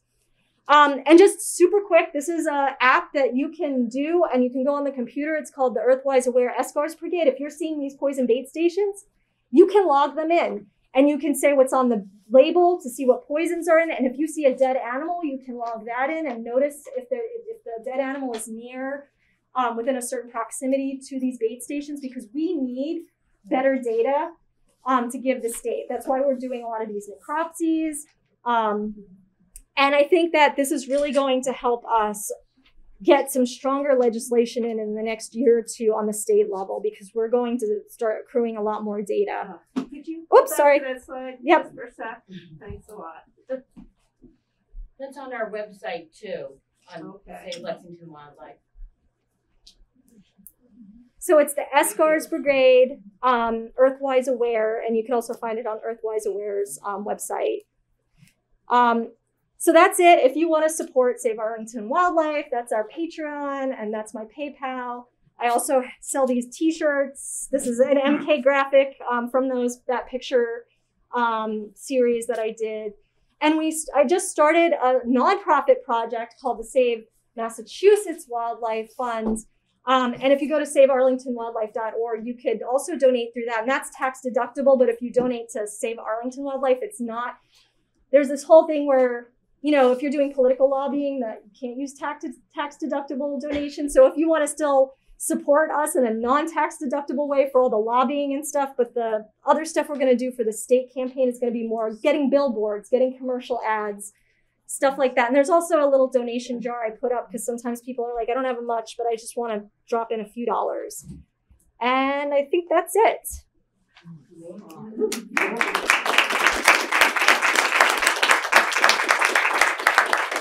Oh, thank you. And also on my website, I just want to mention, there is an Alternatives to Rodenticide page, which has a lot of the same stuff Gary went through. So savearlingtonwildlife.org has that. We have a frequently asked questions page, and a lot of other resources too on there that could be helpful if you have questions about this issue. Yes. Wow, this is deeply troubling. Glad you and other people are spreading insight about this, and I had one question. I just thought of, like how DDT was banned. Yes. Is that something that's very different, like a different case than this? I know Rachel Carson wrote the. In my original, I do a longer version of this where I have several quotes of the Rachel Carson from Silent Spring because it could be like applied to this right now. The same stuff. It's so much of it. It is very similar. And I think when you look at the bald eagle and how they're barely getting a toehold back, and now they're already succumbing to this other class of pesticides, there's a lot of parallels. The reason that it's different is just our government has changed. There's a lot more bureaucratic red tape. There's a lot more agents. So back then you had a lot more of a top-down approach because a lot of people were calling the White House and they're like, we have to do the task force. And I just feel like our federal government has such gridlock now. That's one reason why it's more like of a bottom-up approach. Let's get stuff going on the local level, on the state level, because our state was also pretty gridlocked. Massachusetts has one of the most onerous legislative processes in the country, despite our progressive reputation. And we were getting nowhere with laws on its own. And we're like, okay, so now let's pass municipal laws. So I think in terms of the impacts, I think DDT has a lot of parallels, but unfortunately we need a different tact now because the government has changed a lot. Does that help answer your question? Yes, thank you. Yes, Eric. Yeah, so you mentioned the need to gather good data and the fact that unless a species is at a certain level of endangerment, the government isn't gathering the data, the tox reports aren't being done. I know that the Save Wildlife movements, and I happen to be part of yours, are helping to do the tox reports. And how is that funded? Well, that's crowdfunding. Okay. So the thing is, like, the state will not really test these animals unless they're a MESA listed species like the bald eagle. If they're on the endangered species list for the state, then they'll test a bald eagle if it's one of the ones they're tracking or find. But they're not testing the great horned owls. Someone at one talk I went to said that they called the environmental police and they're like, that's just a great horned owl. We don't care about those. They're, because they're not endangered. There's so many of them, but it only takes 10 years to like have that change, or less, So we're crowdfunding these necropsy reports on our own. It's ironic because under the Migratory Bird Treaty Act, you're not allowed to poison these animals. You're not allowed to even own their feathers, but they're being poisoned in this way. And it's just being allowed because it's secondary poisoning. So it's slipping through the cracks as something that's not being addressed. Thanks. You covered that. I just wanted to ask, and you can field it later, but what services do you provide to Save Wildlife groups when they sprout up in different municipalities? Yeah, so I will, like when Save Belmont Wildlife started, I still do, though they haven't had one since the holidays. I was on their monthly calls, so I would share with them, like, this is what our Board of Health did. This is what the Select Board, how it operates. This is what endorsements we got from for town meeting to help roll this along. Like, so a lot of like mentoring of like what happened that was successful in Arlington and Newton to try to help in Belmont, now in Somerville, and I'm actually going to be presenting for Save Somerville Wildlife at the rodenticide task force for Somerville that has their city councilors. I'll be presenting next week about why they should be banning this on their public lands and what alternatives there are. I'm sorry. Choose first. Okay, go I Jen. just want to go along with the politics. If Mass Wildlife is out and they're reestablishing these bald eagles. Yeah. And I'll put it right up front. I work with Mass Wildlife. I volunteer. I do not understand why they are not stepping up to the plate and saying, talking about what's happening here and happening more.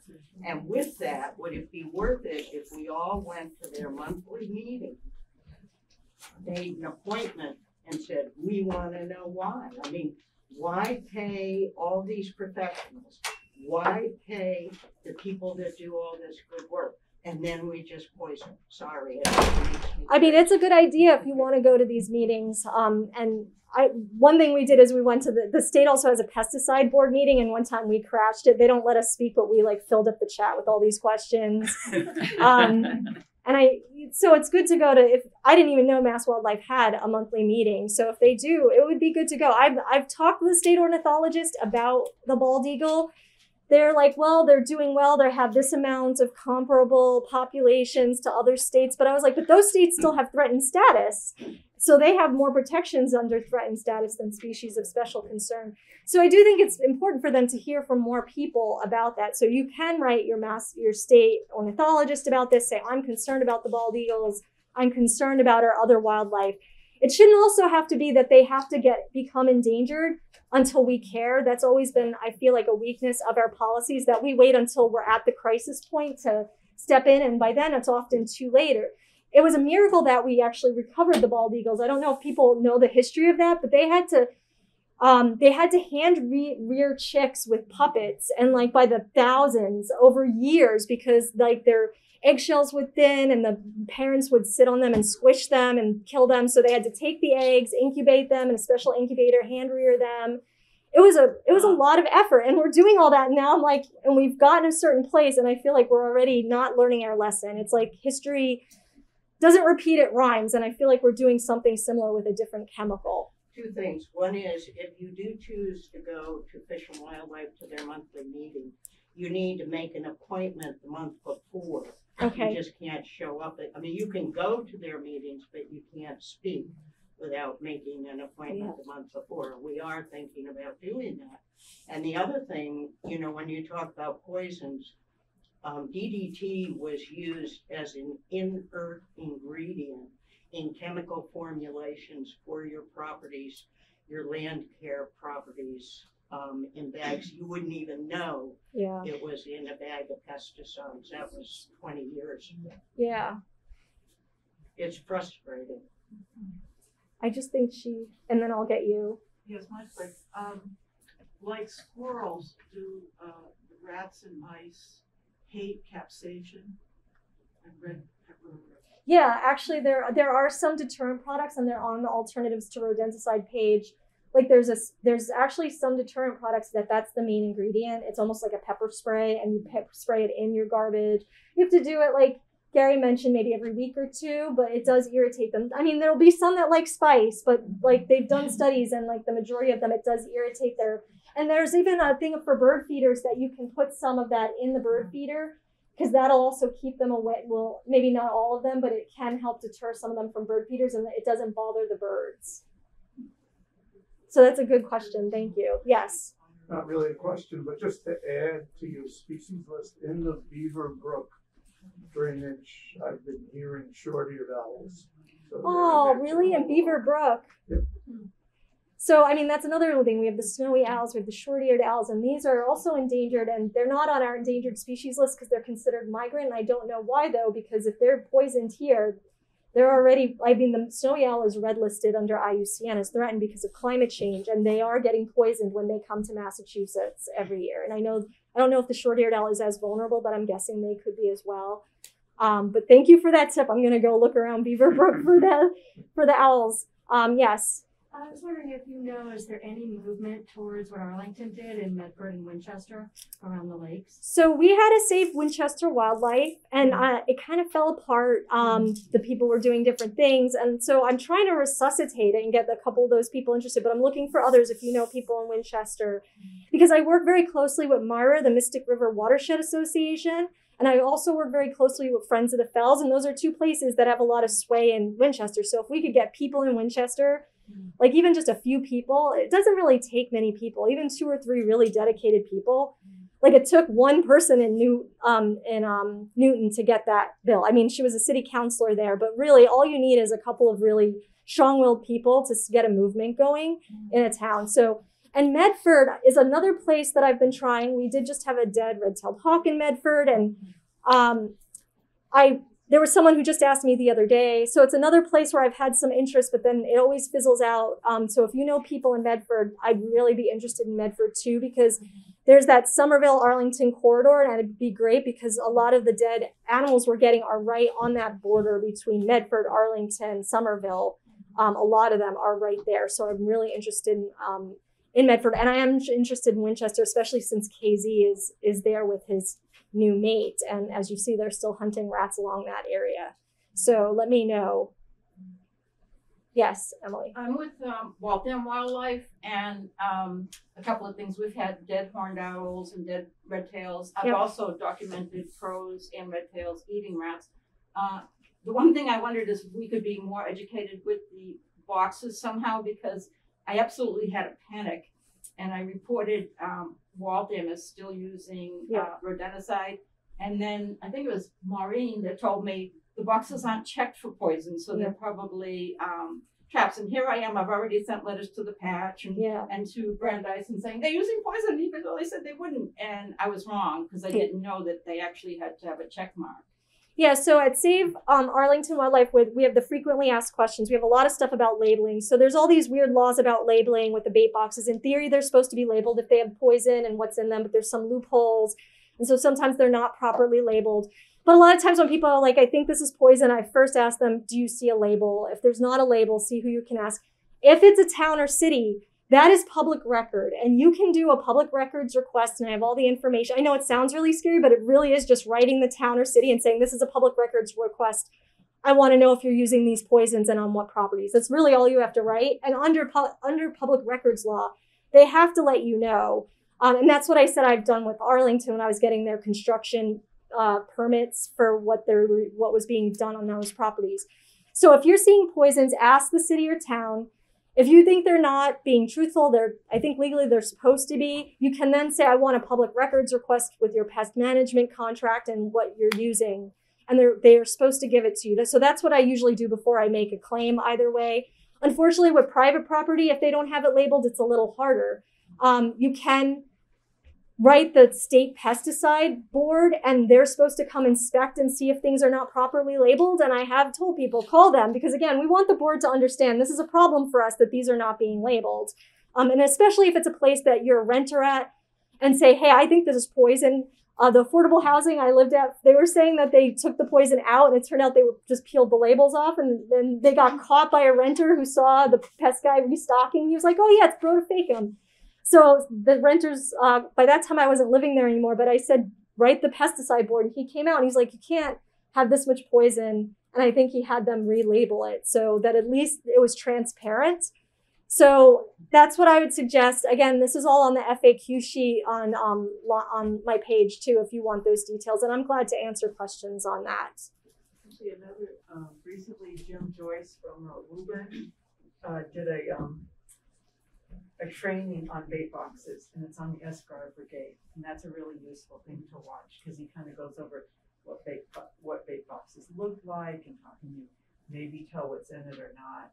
So that's it's. I think we have it posted on our Facebook page. But that's really useful. Oh, that's good. It's Yeah. like a 101 for bait boxes.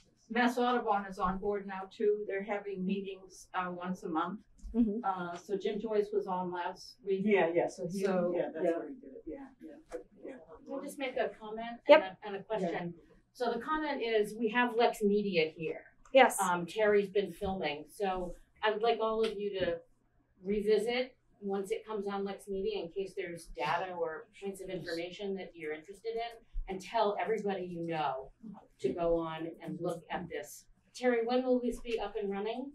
So we released a 3-minute piece using Marcy's interview and some other, and then the meeting that you guys had, and that's on our YouTube page right now. But we're gonna do a follow up using this meeting and the other one that you guys have scheduled for March, and we're gonna do another a follow up news story on it. But I'd be happy to. It's part of our news show right now, but I'll put up the individual show. So you guys can share it on your website, and so it's easy to share. And you don't have to be a member of LexMedia or live in Lexington. Anybody can access it. So that's great. And then I would also say, we've got a captive audience here, and everybody sort of is aware of this already. But can you imagine how many people aren't aware of it? So spread the word.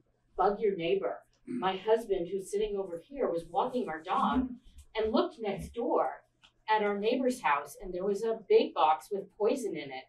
We called our very environmentally conscious neighbor, and he was mortified.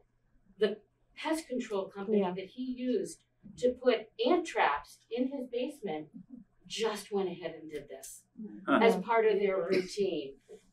So keep an eye out. Yeah. And then I have a question. Yes. So if we find, any of us find a suffering animal, a dead animal that's the raptor, or what should we do? Because I don't think I could call Lexington's animal control officer. They'll throw it out. Yeah, they will throw it out. Yeah. So Yeah, what so- should we do? You can contact me through my Facebook page, Save Arlington Wildlife, or through the contact page on the Save Arlington Wildlife, or Jim Joyce from Friends of Horn Pond is another person. We're usually the ones going around collecting the dead bodies in the area. I just collected a dead hawk the other day, and he actually got it from me. And then usually we have like some of the wildlife rehabbers we look at will do an initial exam, cut it open. If there's a lot of internal bleeding, then they'll ask, do you want to do a necropsy? And if we have money in the slush fund, they have different people who will, or sometimes I'll crowdfund if it's low on funds, and we'll do that. For MESA listed species like the bald eagle, we're not allowed to touch them. So unfortunately, if like you come across a dead or dying bald eagle, you have to call the state ornithologist, you have to call environmental police, and you have to call Tufts Wildlife Clinic is the only rehabber I think that can usually pick them up. Though I think New England Wildlife Center now has been allowed to do triage again. But I would still love to be kept in the loop because it's important for citizens to know, like there was a bald eagle and I just happened to find out from someone because the state has had it over like 6 weeks in their freezer. And I'm like, have you necropsied the eagle yet? I'd really like to know what killed it. So it's important to citizens or know. So, but we can't touch it. So if it's an eagle or the other species is a peregrine falcon, call those state agencies, but keep someone like me or Jim Joyce, from Friends of Horn Pond in the loop so that we can follow up with them and they can know that we're like keeping tabs on what killed those eagles. Like I said, the other eagle that died, it died of bromethalin poisoning. Also in last spring, like that was something also, I think, just because people were like, what happened? We had to keep following up with the state and we got answers finally. Yes. Who has access to the testing? Because on the Christmas bird count, a dead bald eagle was found in Pepperell. That's the one I'm talking about that you That's told the me one. about, that Yeah. I've been asking. They haven't tested it yet. Oh. It's still in their freezer.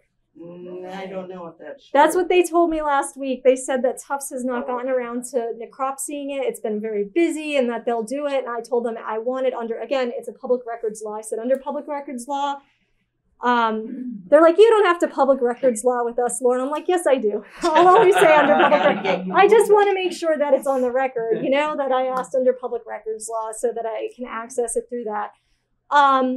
So yeah, that they're still waiting necropsy on that one. Yes. This was the state ornithologist. Who's Andrew Vitz is his name. It's good to know that we have lots of non-toxic ways to control the rodents.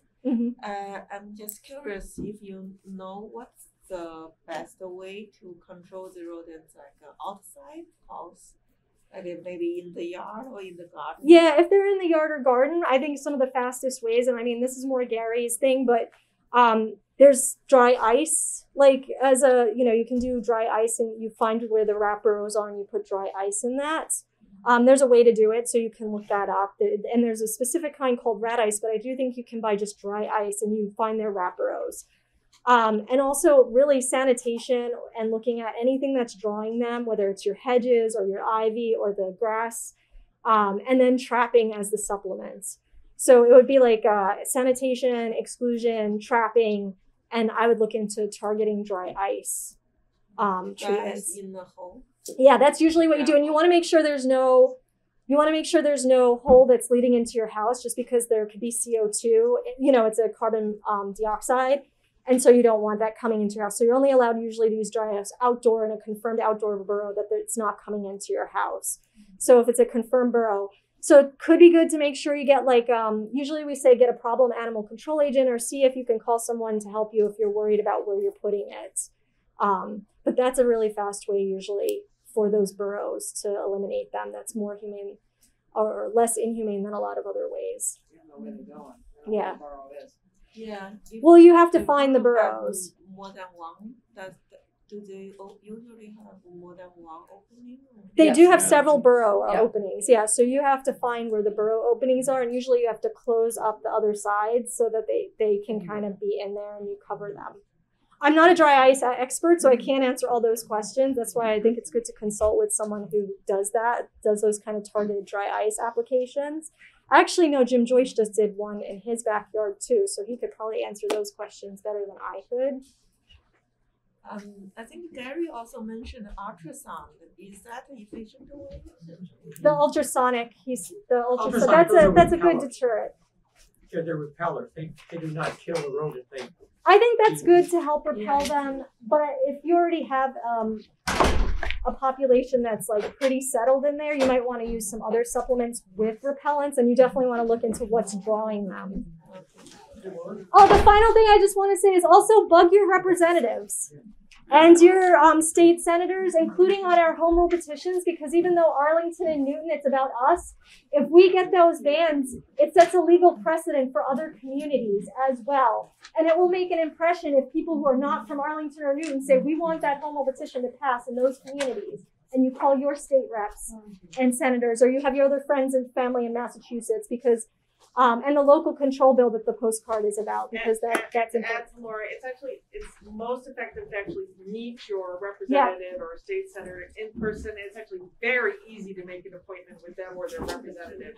And they'll do it on I've already Zoom. done it. It works. One more quick word, I read that daffodils, they don't like daffodils, rats, so if you want to put I know that, I'm also a native plant person, so I know that daffodils aren't native plants, but I did hear that they can, that they're rats, and there were 12 plants listed, so just go online and see which plants they don't like. I happen to like rabbits and squirrels, so I don't like those away. And of course, I call Everybody for coming. Lexington Police Department. So more about Yeah.